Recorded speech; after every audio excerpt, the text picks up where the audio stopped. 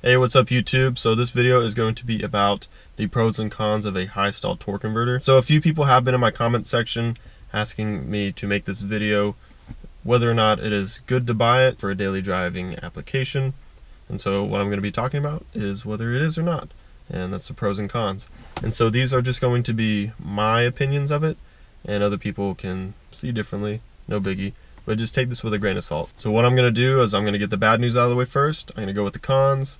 I'm going to tell you the good news, and then I'm going to give you my opinion to whether or not is it worth it or not to get a high stall torque converter. And also, before I get started with this video, if you have no idea what a high stall torque converter is, I do have a video briefly describing it. I will also link other videos as well that go more in depth, but basically those videos are there. That's not what this video is about. So the first thing I don't like about a high stall torque converter is that it doesn't drive like stock.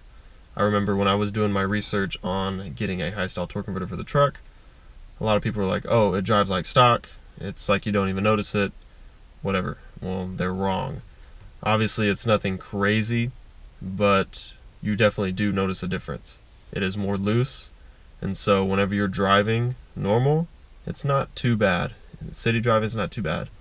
But if you need to accelerate just a little bit, since my stall is a 3400 RPM, it flashes right up to 3400, and it sounds like I'm hauling ass when I'm really not.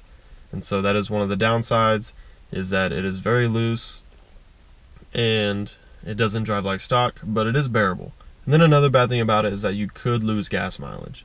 And for some reason this is a controversial topic about modding your vehicle, whether or not it even matters if you lose gas mileage or not.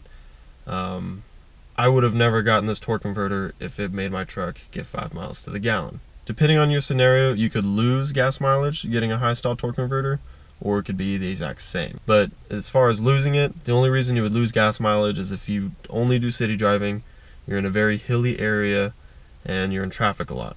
The stops and goes is what kills gas mileage with these high stall torque converters. On the highway, if you get a lockup converter, that is when it's really like stock. It locks up on the highway, you're driving normal, it doesn't flash up to whatever stall speed you have unless you really have to get on it. Now when getting a higher stall converter, you are going to lose traction a lot easier. If you floor from a dead stop, you're going to spin the tires. So that is one thing you got to keep in mind if your vehicle is two-wheel drive, whether or not you really want traction or not. Obviously you get a different size tire, different compound, you know, that'll do, but depending on the tire, you're not gonna have traction. I have four-wheel drive, so I really didn't worry about traction too much. I can't launch in two-wheel drive in my truck, it'll just spin.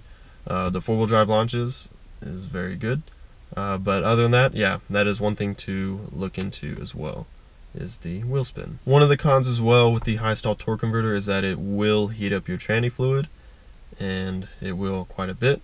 So if you put, let's say, a 3400 stall converter in your transmission and you don't add another tranny cooler or a bigger one, you're going to burn up your transmission, and really quick.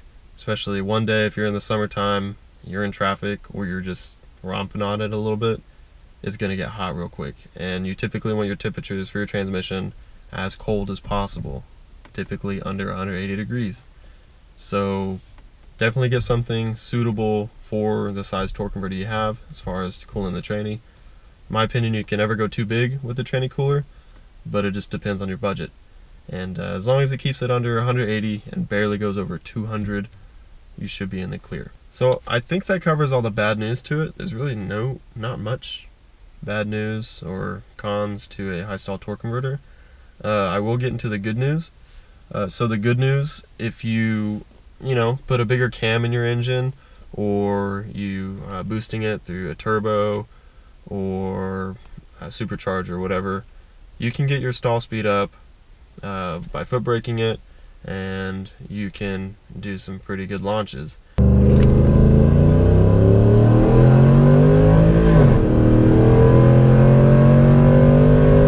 And so when you put a bigger camshaft in an engine, obviously it raises the power band and the RPMs.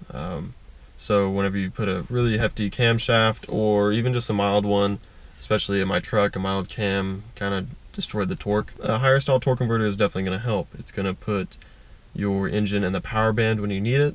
It's not going to lug at the low RPMs at all. It really just wakes up the truck. It does drive different, like I stated earlier, but in a good way. So whenever you need to go somewhere, you can go. It's not going to be lugging down low in the RPMs, and then finally once you hit the power band you go. No, it goes. And with that being said, you could do gnarly burnouts in this thing. Launching is really good. Shoot, with this stall torque converter, I made another video on it as far as the 0 to 60 in a 4-wheel drive launch, and I got it down to like 5.4 seconds. And so in the size truck I have, only for a cam swap, headers, intake, torque converter, in my opinion, that's pretty good. It's not the fastest, but it's decent. Also, another good thing about it is that if you do put a bigger cam in your car, if you have the stock converter, it's going to push through, or at least try to push through if you're at a stoplight.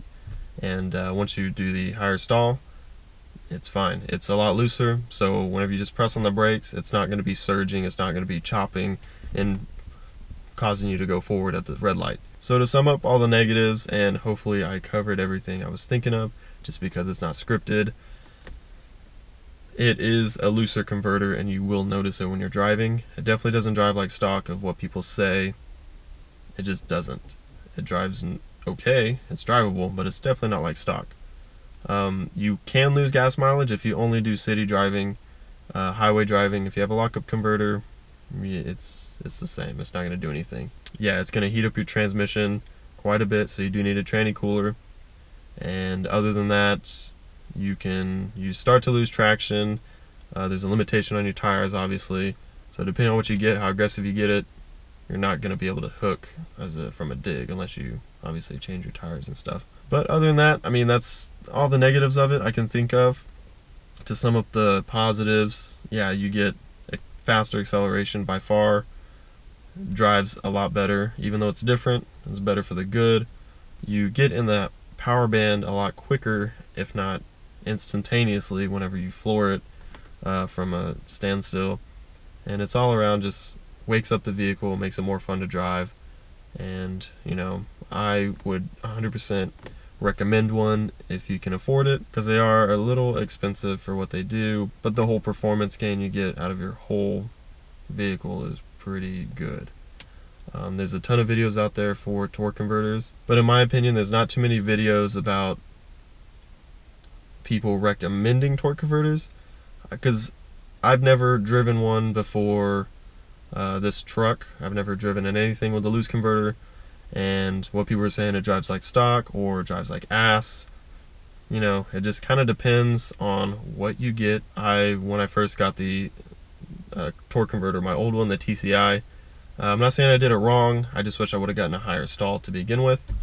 That torque converter ended up breaking, unfortunately, but the second go around when I got a new one, I went ahead and got it from Circle D, and it's a custom torque converter. I told them exactly what I had, the vehicle, the mods, what I plan to do in the future, and I told them right around what I was thinking as far as the stall range, and they basically agreed, and I got it made. And so I feel like I do have a torque converter suitable for my truck as far as the moment. Now each vehicle is going to be different, whether the vehicle weight and all that. So maybe a 3400 stall in my truck is going to be different if you go and put it in, let's say, a Camaro. There's a lot of different variables, so that's why you should just get it custom for your vehicle. I'm definitely not a torque converter expert. I've dabbled in watching a lot of YouTube videos about it and different forums, so I kind of know how they work, how they feel, how they're supposed to work, what they're supposed to do.